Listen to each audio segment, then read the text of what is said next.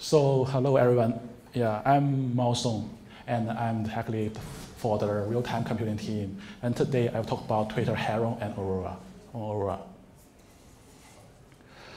This is the talk outline. First, we'll give an overview kind of what is real-time computing and why we need that.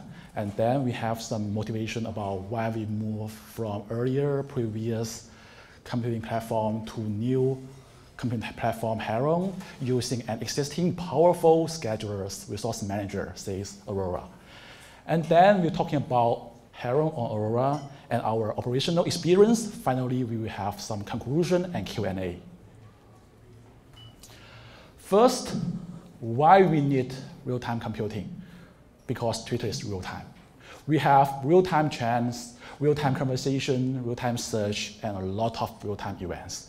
And we have to analyze billions of events in real time, which is a challenge. We have built a Twitter Storm, it is a streaming platform to analyze real-time data as they arrive, so we can react to the data as they happens. What it provides, it has guaranteed message processing, so no data loss. It has horizontal scalability, so when the traffic increases, we can also handle those big traffic. We have very robust fault tolerance, so we can handle any failure cases. Also, it has very concise code design. People just need to focus on what they want, the core logic, and no need to handle some very hard machine failure cases. So yeah, originally there are some animations. Yeah, this is some architecture of Storm, ring architecture. So we will have two types of nodes. Node is host master node and slave node. Master node running the Nimbus is something to monitoring the whole class normal running, including restoring any failure nodes, failure supervisors. Also is responsible for assigning tasks to executions. Then we have slave node, which run the supervisor and the real work task we call worker. Supervisor is responsible to restore any failed worker and other monitoring cases. This is basic ring architecture. So when we have a big real-time computing jobs, people will specify what every component, what every step does. And then they specify what's the parameters for that task. That means how many the bigger parameter it is, the more traffic data you can handle. Then Storm will break them into different small JVM process tasks and put those tasks into worker, some JVM processes. Then we can process data parallelly. That's how we do the streaming computing in real time to handle huge amount of traffic as they arrive. This worked pretty good for a long time, but later we found some issues. As I mentioned here, first, Nimbus is a single process. At the time, I need to mention that the Storm we mentioned here is some old version 2 or 3 years ago. Maybe the latest open source version is a little different from this one. So at that time, the Nimbus, it has no authorization. What it means? So people will submit topology, some job, via the same role. We have opened a specific service role, and people who want to use a Storm need to participate in that role. There are two issues. First, anyone can manage any topologies. You can kill some production topology if you want. It's really bad, yes? And secondly, because no authorization, every job runs in the same role. When an on-call issue comes, who should be responsible for that? At that time, our team need to take care of that because the on-call issue we direct to the Storm team and our real-time computing team. Then we have to be maybe paged and wake up at night. And because we are some platform running some other logics, we have nothing to do with those issues. We have to wake up people who really own those topologies. It's very painful. Secondly, there are no resource reservation isolations. at that time. We have to rely on the host isolation to provide the resource isolation. What does it mean? That means if you want guaranteed resources, you need to specify how many hosts you want. You could not say, I just want, okay, 3 CPU or 10 GB RAM for this job, for this container. No. You have to specify, okay, this whole job, you need 10 hosts kind of, and then can provide the guaranteed resources. It causes great loss. Also, it is not scalable kind of, it is a single process. It's responsible for a lot of jobs, for example, scheduling, for example, monitoring, restarting the old dead jobs, and also kind of some UI and some metrics reporting. Besides the master node, let's have a look at slave node. It is some particular hosts. So as you see, we need dedicated cluster for that, for some basic setup. Also, we need some SRE to handle the clusters issues. For example, network outage. For example, we may want to remove some hosts from the cluster, or may want to put some hosts into cluster. Also, kind of huge maintenance involved it, because we maintain this, we own this cluster, we own those hosts, those servers. These examples for at that time, we have a Storm cluster, we own that, we separate them into shared pool and isolated pool. Shared pool was to run some demo jobs. We have no resource guarantee for those jobs. And we have isolated pool which run the production jobs. So you can request, for example, Joe's topology, you request 6 hosts. Then all those 6 hosts belong to you. Nobody else can touch it to guarantee the resources.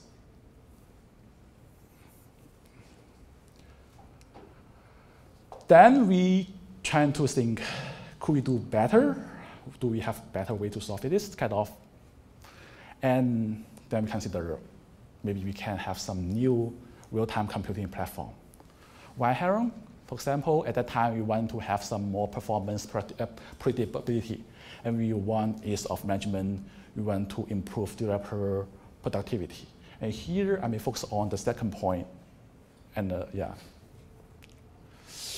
And this is some design decision we did. First, in order to leverage the migration cost, we keep the API fully compatible with Storm. So people will just need to change their build file, no need to change any lines of source code. Then they can migrate their Storm job to the Heron jobs. And secondly, that's one very big design decision, is to use some in multi-tenant environment. That's Aurora. We can leverage existing scheduler and the out-of-box features. We can reduce maintenance. And I will mention what exactly that means in later. Also, we can want to provide task isolations. Then every task can have guaranteed resources. Then it will be easy for debug, for resource isolation, and so for any profiling. So here it is I want to focus on the second point. Use existing scheduler and those out-of-box features. Just remember earlier, we faced all of these issues. And yes, we can build these features from scratch, but this is non-trivial work, yes? Then in Twitter, currently we are doing this. The new design, we will submit our job. The Heron will be treated as more a library. We have a lot of adapter for different resource managers, say here Aurora. We will submit a job via Aurora for different job topologies. Then, what's the benefit of using that?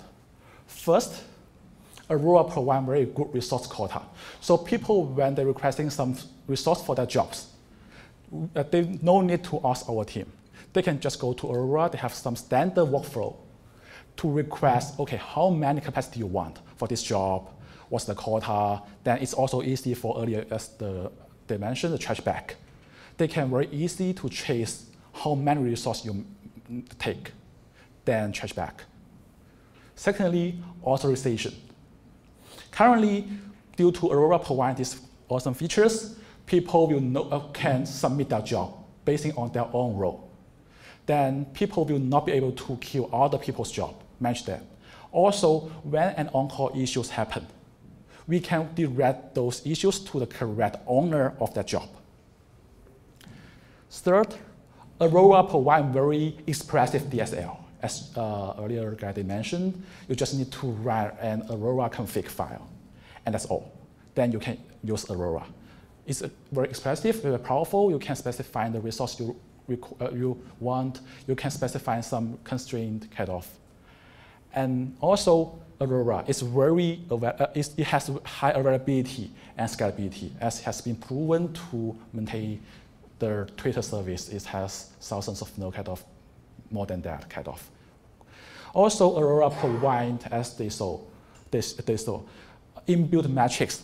Then we can enjoy this monitoring metrics and debug information from free. They build it. We can know whether, okay, this host is okay or not, how many people are using that, kind of, what's the CPU usage from free. And all those features are very helpful for some computing platform, kind of, Heron, kind of. And if we're using that, we can enjoy all of them from free. So currently, this is a Heron job topology on Aurora, what it looks like. We will, according to your specification and the logic, pack them in different small containers. As you see, every container has some instance, this I1, I2, I3, I4, and some debug process, for example, stream manager or matrix manager, and they are all bundled. So we request no setup. We don't request any setup on those Aurora hosts. Then given that we have different containers, we can submit those jobs via the Aurora config very easily and run them on Aurora. It's very simple. So this is currently how Heron on Aurora looks like, kind of. We are running all of our jobs on top of Aurora, kind of hundreds of jobs. And also we build a lot of service on top of Heron. For example, Heron Viz to monitoring the metrics, Heron Checker, which provides a RESTful API to query all the status or metrics for the whole cluster or anything you want. And Heron Web kind of UI, which provide your graphic UI to chase your topology or jobs. All of them are running on Aurora. This is some sample topology from simple to complex. All of them are running on Aurora, very good. So this is some conclusion of Heron at Twitter, kind of running on Aurora. We have three most benefits after using this existing scheduler or the out-of-box features. First, we can reduce the cost and memory, reduce the resources. Why? Currently, we are using multi-tenant and shared clusters. And Aurora provides very kind of fine granular resource requirements. So no need to isolate host for a particular job. Secondly, we can reduce the maintenance cost in two aspects. First, the cluster is best. We no need to maintain servers. Earlier, our team has SRE, but now we have no SRE because Aurora will take care of the maintenance of the servers, take the machines, network outages, put more machines, debug with bad hosts. They will take care of that. Also, we reduce the operation cost for topologies. Currently, when on-call issues come, those issues will direct to the owners of the topology because they will better understand what's wrong with those topologies, those jobs. And only when they confirm it may be some Heron issues, then they can ping us again. So it can reduce the maintenance cost dramatically, honestly. So Aurora is good, but yeah, we still want some more features from Aurora if possible.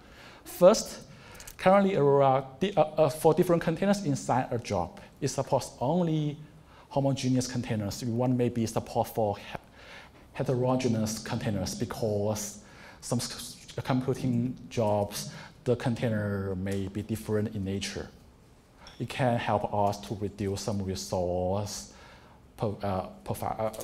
requirements. And second, we want maybe in-place content update. I mean, when we send an update to some jobs, currently we need to return all the resources to Aurora, and then we request the resource from Aurora, which could be slow if the job is very big. If we support in-place update, we can reuse the resources and run with new dependencies. That would be awesome. And third, we hope maybe we can have some HPP, kind of some RESTful API to scale jobs to make scheduling the job easier.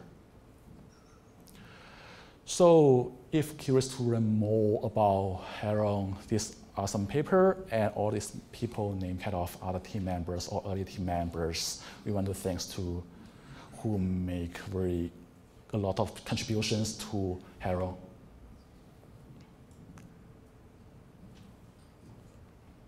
So thank you.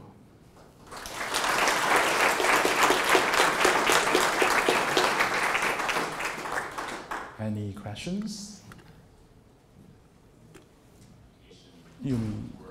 Okay, so the question is kind of what are those topologies for? Yes.